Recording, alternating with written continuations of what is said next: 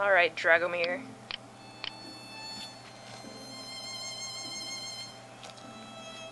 Okay. I have good news for you, Dragomir. Turns out that the clock tower isn't haunted after all. It isn't?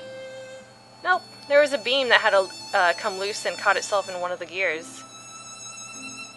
That was what was causing the clock to stop working, as well as the noises. Ah, yes, that does make sense. Now I feel foolish.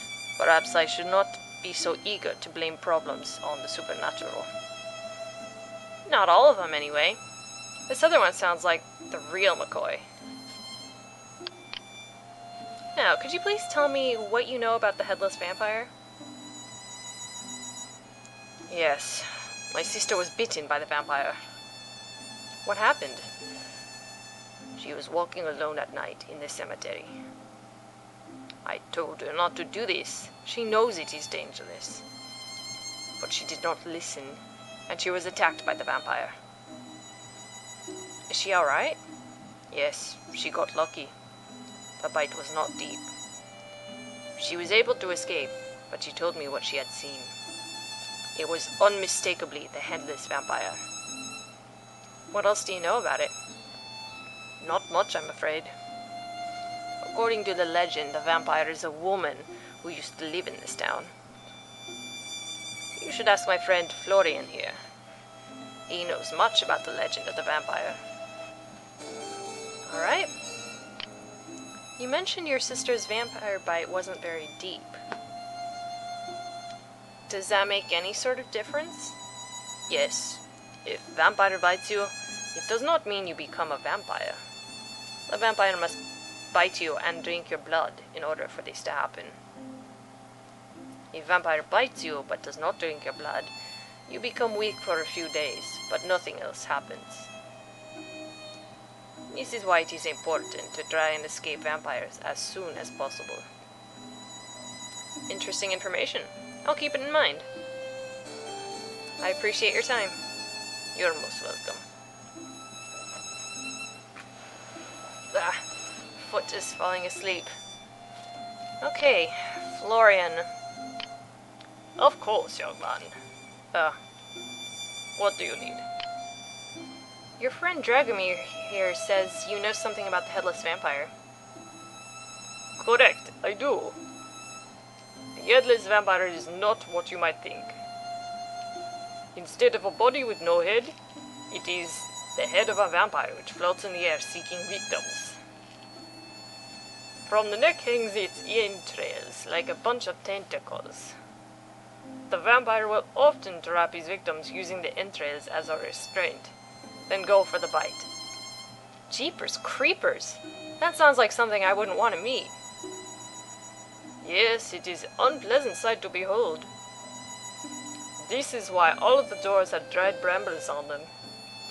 The vampire's entrails are sensitive, and it fears getting them caught on the sharp points of the brambles. Hanging them on doors keeps the vampire away from our homes.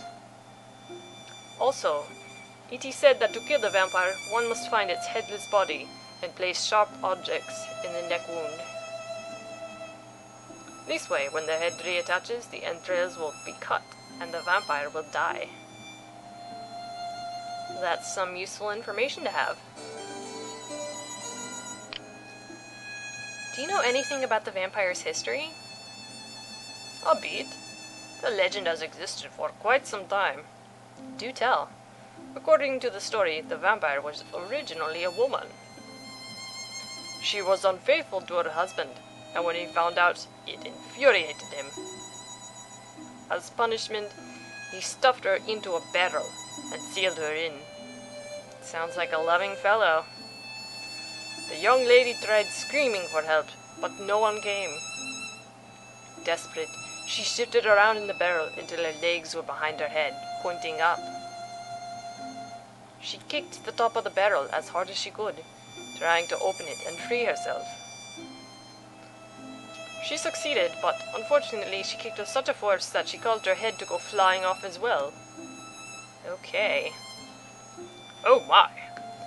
With her head went her insides, and since she committed the sin of adultery, she was doomed to roam the earth as an undead. That's quite a story. Any idea who the woman was? No, but I do know she lived in this town. You might consider searching the town records to see if you can get any information about her, if you desire it. Thanks, I just might do that. Thanks for the chat. Think nothing of it. Alright.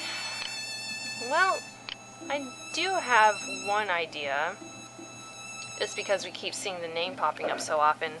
I'm gonna say, Radu, Korzha, or Flavia and Florian. So let's go back to that library or archives or whatever and take a look.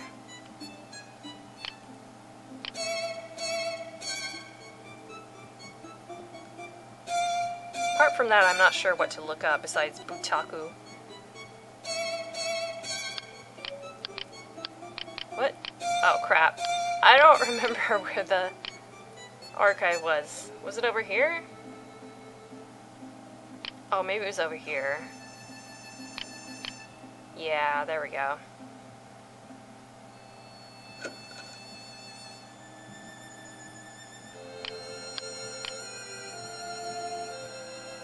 Okay. What can you tell me about this headless vampire everyone seems to be all in a lather about? It is bad luck to speak of these things. Local town woman died several years ago. Come back as vampire. If you are out at night, you can become her next victim. This is why everyone stays indoors. Any idea who she could be? No, I do not have enough information. If you can find her name, I can find record for you. Great, I'll keep that in mind. I'd like to look up someone in your town records, if that's alright. Yes, of course. What is the name of the person you are looking for?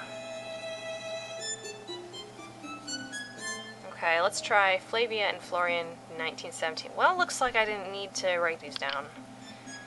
Could you see if you have a record for Flavia and Florian from 1917? One moment.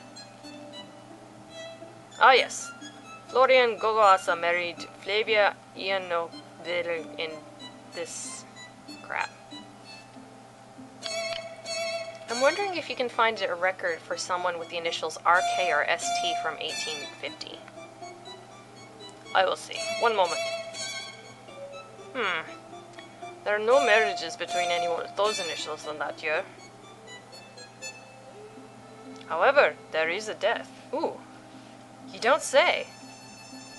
Yes. No name, but the initials are here. RK died on January 19th, 1850. Who's RK? I do not know. I will look through the records and see if I find anyone with those initials.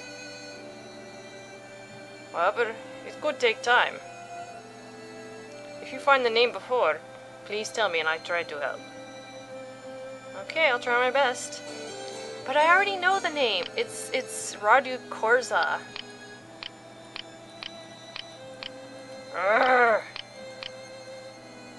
What am I supposed to do? Grrr. Percy, you tell him.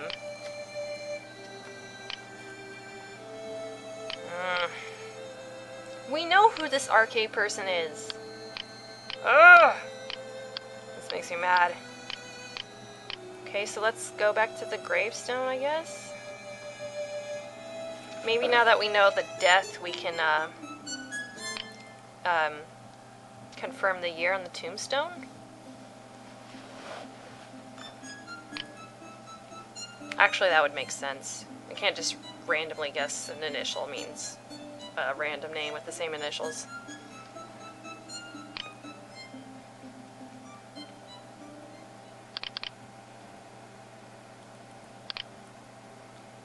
Radu Korzha, RK. What was that other? I think we may have found the mysterious RK. Only problem is, the date of death on this gravestone doesn't match the one the record keeper told us. Huh. Perhaps we should go back and inquire about it. Okay, that makes me kind of nervous. To be honest, I don't remember the death date the guy told us, so I wouldn't have noticed that.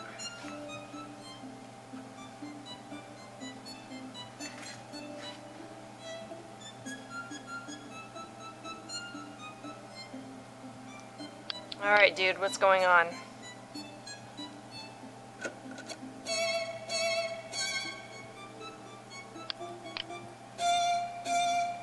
Excuse me, fella. Could you tell me about Radu Korzha? Or Korzha?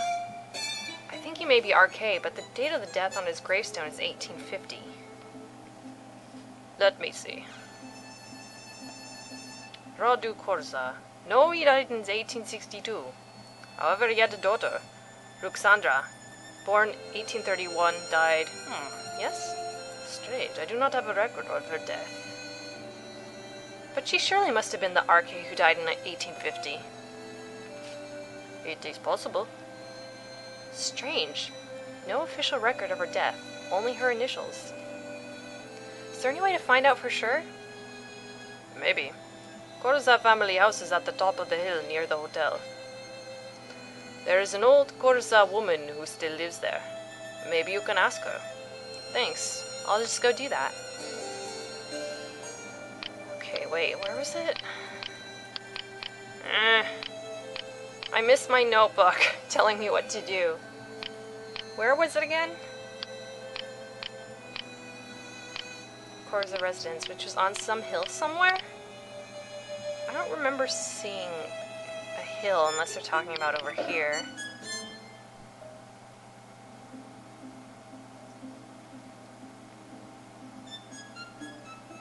Maybe it's over here? Can we go up here?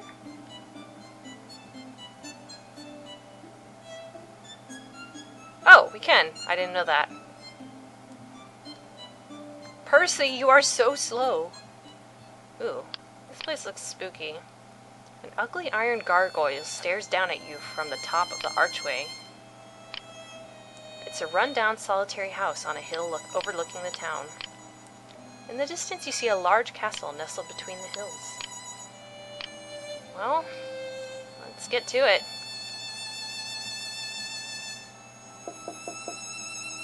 Nobody answers. Maybe the Korzha woman is hard of hearing?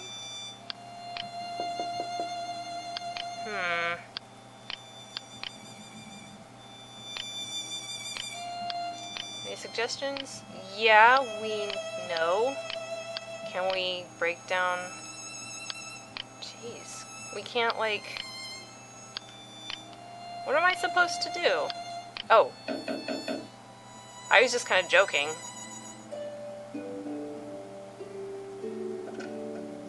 Hello there, Miss Korzha? Yes? My name is Arthur Jordan. This is my associate, Percival Q. Jones. Pleased to meet you, madam. We were wondering if we might be able to come in and ask you a few questions about your family. My family? How you know my family? We've been doing a little research into the Headless Vampire, and... Away! You get away from here! I'm sorry if I've upset you, but... Go away! Leave me alone! Oh. What should I do?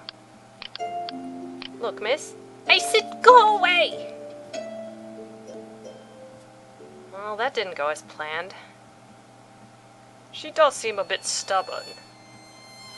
Perhaps it will take more than just words to convince her. Are you suggesting we club her over the head? Not quite such a violent solution, no. But I do think some action should be taken. Okay. Sounds like a pretty interesting advice. We'll have to try it in the next video for now, so I don't go on for too long. Alright, bye for now, everyone. See you next time.